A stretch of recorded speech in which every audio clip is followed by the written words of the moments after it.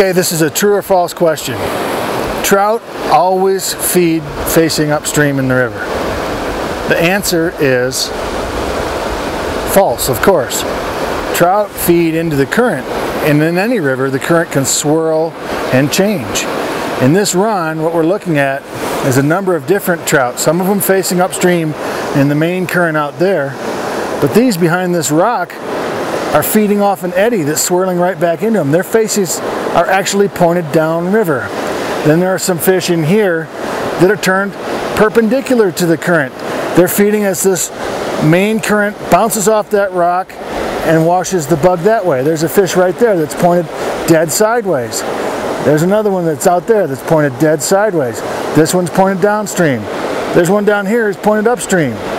Upstream over there. So what's a guy to do when he wants to fish this spot? Where are you going to go?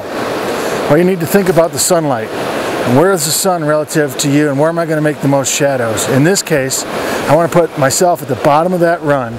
I'm going to play two shots. I'm going to play the main seam for the fish that are facing upstream, and I'm going to play like a bumper shot. I'm going to cast up here on the corner of this rock, and let my flies swing down, and then they're going to J-hook back out into the middle of the current as they hit this front of this rock. I'll probably catch one or two fish over there, and I hope to catch maybe one with that bumper shot right down here.